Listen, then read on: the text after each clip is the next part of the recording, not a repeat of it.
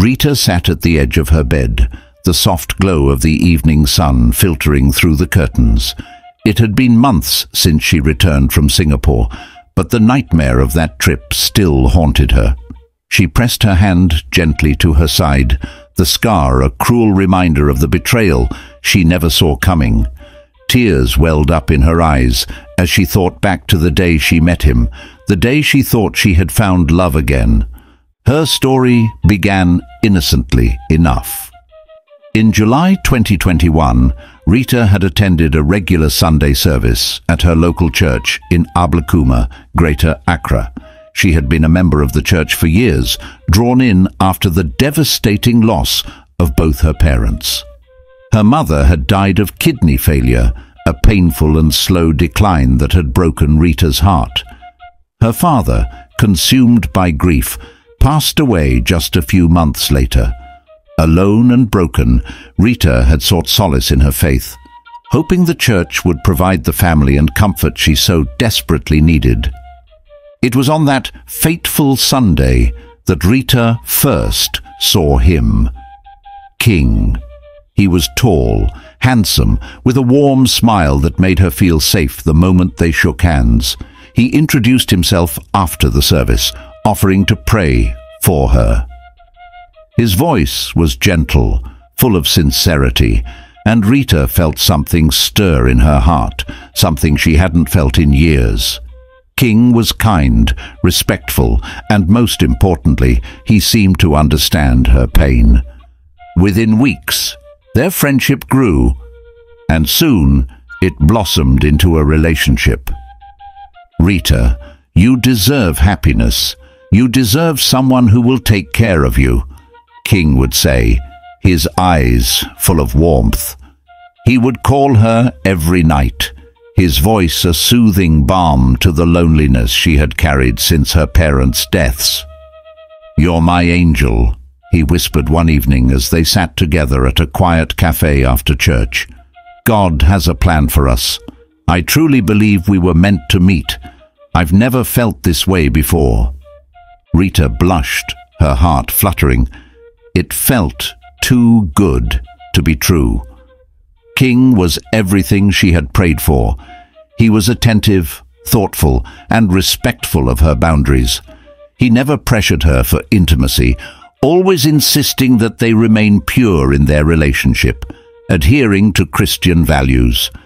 It seemed like God had finally answered her prayers. One day, just a month and 2 weeks after they began dating, King surprised her with a proposal. No, not of marriage, but something equally romantic in Rita's eyes.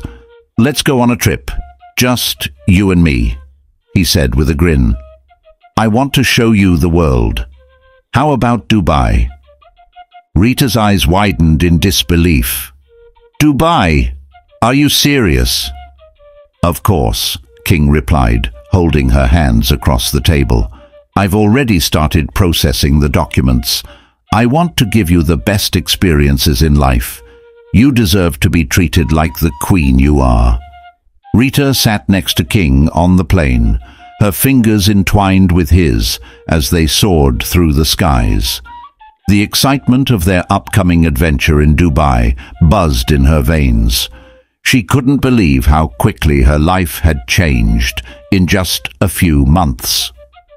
From the first moment she met King at church, everything seemed to fall into place.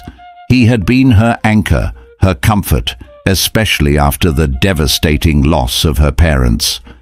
As she looked out the window, watching the clouds drift by, Rita smiled to herself. King had been nothing short of a dream. Not only was he kind and generous, but he had given her something she hadn't realized she needed: a sense of belonging.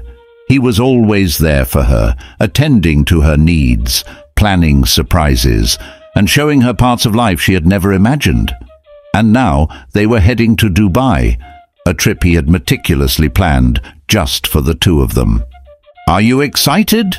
King asked, leaning in and brushing a strand of hair behind her ear. Rita nodded, beaming. "I can't believe we're actually doing this. Thank you, King. You've made me feel like the luckiest woman in the world." He squeezed her hand, his eyes full of warmth. "Anything for you, my love. You deserve the world, and I want to be the man to give it to you." Rita's heart swelled at his words. It had been years since anyone had made her feel this cherished. After the passing of her mother to kidney failure and the heartbreak of losing her father soon after, she thought she would never experience love again. But King had changed everything. The flight passed quickly, and soon they were stepping off the plane into the dazzling lights of Dubai.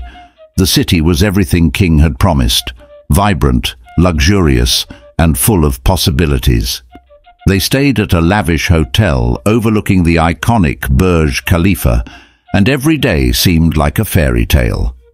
King spared no expense, taking her to exquisite restaurants, shopping at high-end boutiques, and organizing private tours of the city. One evening, as they walked along the beach under the setting sun, King turned to her with an intensity in his eyes that made her heart skip a beat. "Rita," he began softly, "I want you to know how much you mean to me. You've brought so much light into my life, and I can't imagine my future without you." Rita's breath hitched as she looked up at him. "King, I want us to build a life together, not just a trip here or there, but something real, a home, a family, everything." Rita blinked back tears, overwhelmed by emotion. She had dreamed of this moment, but now that it was happening, it felt surreal. King pulled a small box from his pocket, opening it to reveal a delicate silver necklace with a tiny heart-shaped pendant. "I know it's not a ring, not yet," he said with a chuckle, "but this is a promise that I will always be here for you, that I will always protect and cherish you." Rita's heart melted as she let him place the necklace around her neck. "King, I don't know what to say. This is everything I've ever wanted." They kissed under the soft glow of the moon, and for a moment it felt like the world had stopped. Everything was perfect. But perfection, as Rita would soon learn, could be an illusion. Rita's voice quivered as she recounted the harrowing details, her hands clenched tightly in her lap. It still felt unreal, the betrayal, the deceit, the physical and emotional scars she would carry for the rest of her life. The memory of King, the man she thought was her soulmate, haunted her like a shadow, lingering in the dark corners of her mind. "It was all perfect until it wasn't," she continued, her eyes glossing over as she stared into the distance. "He had never asked me for sex or even pushed for anything intimate. It felt strange at first, but he reassured me, always pulling the Christian values card, telling me we needed to stay pure, that intimacy would only come after marriage. He even said that before we could kiss, we needed to get tested for sexually transmitted diseases." Rita's heart raced as she remembered the day they went to Guyuk Hospital together. The atmosphere had been odd, though at the time she had dismissed it. King had taken control of everything. He held her hand, smiling and telling her that everything was fine, that they were just taking responsible steps for their future.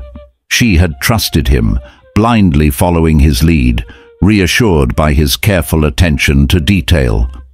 That day at the hospital, everything seemed normal. We got our test results, and everything was clear. I thought it was just another step toward a future together, something he cared about to make sure we were safe. A faint smile flickered across her face, remembering how she had imagined herself as Ogre's wife when King had invited her to his house for the first time. It was a beautiful, luxurious two-bedroom home in East Legon Hills, and she had felt like she was walking into her future. For the first time, they had kissed, and Rita had allowed herself to believe that everything was falling into place. The kiss had been soft, tender, and filled with the promise of a life she had always dreamed of. Then came the trip to Dubai, the lavish outings, yacht rides, and endless shopping trips that made her feel cherished, loved, and protected. It was a whirlwind romance, one she had never expected to experience. But as soon as they returned from Dubai, King had suggested yet another vacation, this time to Singapore. "I didn't even think twice," Rita said, her voice barely above a whisper. "Why would I?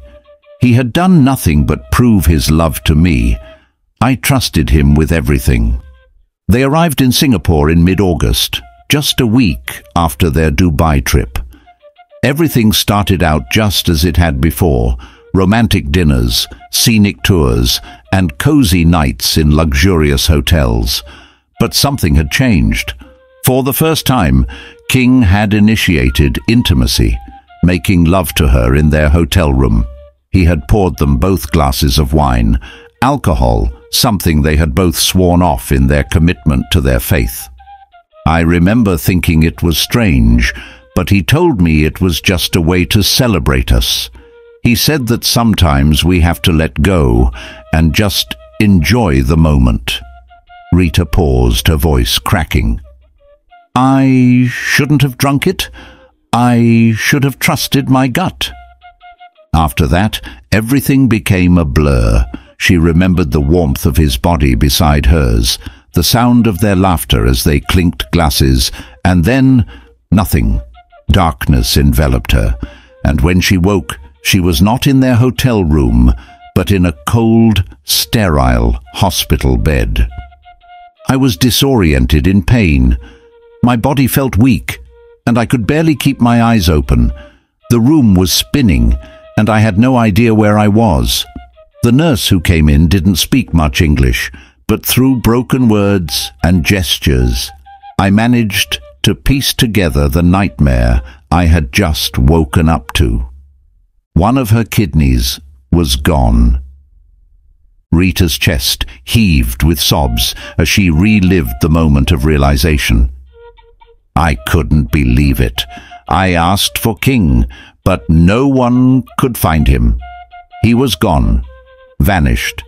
I was alone in a foreign country with no family, no friends, and now no kidney. The days that followed were a haze of pain, confusion, and endless questions. The doctors had told her that she had been admitted after collapsing at the hotel, but there was no record of King ever visiting her or staying with her after the surgery. It was as if he had disappeared into thin air. Rita wept, calling his phone repeatedly, but each time the line was dead. "I cried until there were no more tears left," she said, her voice breaking. "I didn't know what to do. I felt betrayed, violated, and completely lost." Rita was forced to stay in the hospital for several days while she recovered from the surgery. Alone in her hospital bed, she replayed every moment with King in her mind, trying to make sense of it all. How could the man she loved, the man she trusted with her heart, do something so cruel? The memories of his tender words, his promises of a future together, all now felt like a sick, twisted joke. She had given him everything, and he had taken not only her trust, but a part of her body. When she was finally discharged from the hospital, Rita had no choice but to return to Ghana, broken in every sense of the word. The trip that had begun with promises of love and adventure had ended in betrayal and pain. Back in Ablekuma, her once vibrant spirit was shattered. The physical pain from her missing kidney was a constant reminder of the betrayal, but it was the emotional scars that hurt the most. She couldn't escape the feeling of foolishness. How could she have been so blind, so trusting? The man she thought was her savior had been the one to ruin her. "I don't know who I am anymore," she confessed quietly. "I've lost so much. My parents, my sense of safety, and now my health. But the worst part is, I don't know if I'll ever be able to trust again." Rita's life was forever changed. Though she tried to move on, the scars ran deep. Every time she looked at the necklace King had given her, the promise he had made, she felt a wave of nausea. The once beautiful symbol of their love now felt like a cruel reminder of the lies he had fed her. Rita's voice quivered as she spoke, the weight of her words hanging heavily in the air. It had been 3 years since that life-altering trip to Singapore, yet the pain, both physical and emotional, still gnawed at her. Sitting in her small apartment in Ablekuma, she could feel the scars, both the one that marred her body and the invisible ones etched deep into her soul. "For me," she began, taking a deep breath, "a part of me tells me that maybe his relative or someone close to him needed a kidney transplant. He spent so much on me when we traveled to Dubai. The yacht rides, the fancy dinners, the shopping trips. I don't know how much all of that cost, and I don't know how much a human kidney costs either." Her voice wavered, the uncertainty tugging at her. "But I believe, if he were into organ harvesting, wouldn't he have taken more? Wouldn't he have taken all my organs and dumped me somewhere, leaving no trace behind? I mean, no one might have even known where I was or what had happened to me." It was a twisted form of rationalization that had haunted her for years. In her mind, the thought that King may not have been a monster who sold organs for profit offered some small comfort. It was a tragic form of hope that perhaps there had been some shred of humanity in his actions, that maybe he had been driven by desperation rather than greed. "I'm tempted to believe," she continued, her eyes filling with tears, "that he wasn't a criminal mastermind. Maybe he found himself in a situation that warranted that decision. Maybe it was someone close to him who needed my kidney, and he felt he had no other option." But even as the words left her lips, Rita knew that nothing could erase the betrayal. Whether King had stolen her kidney out of greed or necessity, the result was the same. He had taken something from her without her knowledge or consent, leaving her broken and scarred. King had vanished without a trace after the incident. Every effort to locate him had led to dead ends. His phone was disconnected, his social media accounts were deleted, and even the address he had given her for his home in East Legon Hills turned out to be false. It was as though he had never existed, as though their entire relationship had been a carefully constructed facade. The man she thought she loved, the man she had trusted with her life, was nothing more than a ghost. Rita's return to Ghana was a somber one. The physical pain from the surgery was nothing compared to the emotional torment she endured. Every time she looked in the mirror, the scar on her side reminded her of what she had lost. Not just her kidney, but her innocence, her trust, and her faith in love. For months, she spiraled into a deep depression, questioning everything she had ever known. Now, 3 years later, she sat in her apartment, a shadow of the woman she had once been. Trust was something she could no longer afford to give freely. Every relationship, every friendship was met with suspicion and fear. The church, once her place of solace and healing, had become a symbol of betrayal. After all, it was there that she had met King, the man who had turned her world upside down. "I don't go to church anymore," Rita admitted, her voice hardened by the weight of her experiences. "After what happened, I just couldn't. The place where I thought I could find peace and safety became the place where I met my greatest source of pain. I know it's not the church's fault, but I can't shake the feeling that I was betrayed there." She paused, her eyes narrowing as she continued, "Organ harvesting is real in Ghana. Even the church isn't safe. I advise people to be extremely vigilant and never fall victim to such plots. These things are happening, and it's terrifying. You think you're safe, that you're surrounded by good people, but you never know who's watching or what their motives are." Rita's words were a warning to others, born out of her own suffering. She had been naive, trusting King because he seemed to embody the Christian values she held dear. But now she knew better. The world wasn't as simple or as kind as she had once believed. "I trusted him," she whispered, her voice breaking. "I trusted him with everything. And look where it got me. Now I tell people, trust no one. Not even the person sitting next to you in church. The only one you can trust in this life is God. Everyone else, they can betray you when you least expect it." Her eyes brimmed with tears, but she blinked them away, determined not to let the sorrow consume her. Despite everything, Rita was still standing. She had survived something that could have easily destroyed her. And while the scars would never fully heal, she had learned to live with them. Her journey of healing was far from over, but she was moving forward, one step at a time. Rita's story is a powerful reminder of the deception that can hide behind the mask of love. Fake love is like counterfeit currency. It may appear real on the surface, but its value is non-existent.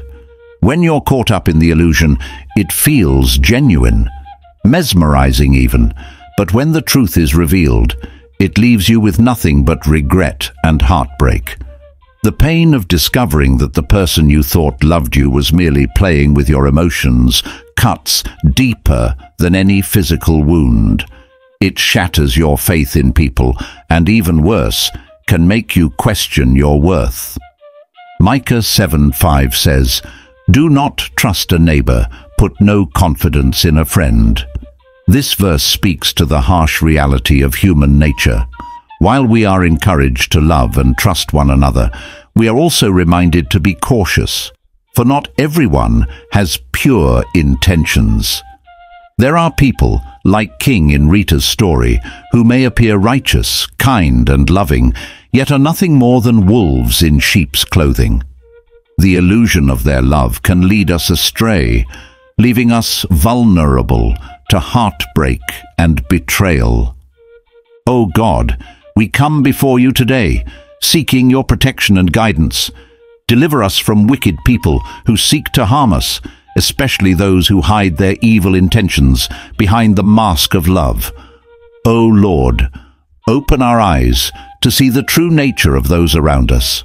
Give us the discernment to distinguish between real love and fake love. Help us, O God, to recognize those who genuinely care for us and those who only wish to take advantage of our trust and kindness. Father, we ask that you place your divine shield around us, protecting our hearts from those who would deceive and harm us.